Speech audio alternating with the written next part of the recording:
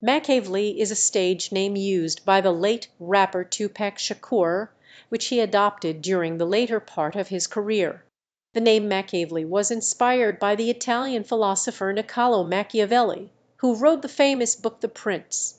Tupac saw Machiavelli as someone who understood the complexities of power and politics, and he wanted to incorporate that ideology into his own music. The name symbolized Tupac's desire to reinvent himself and take control of his artistic expression.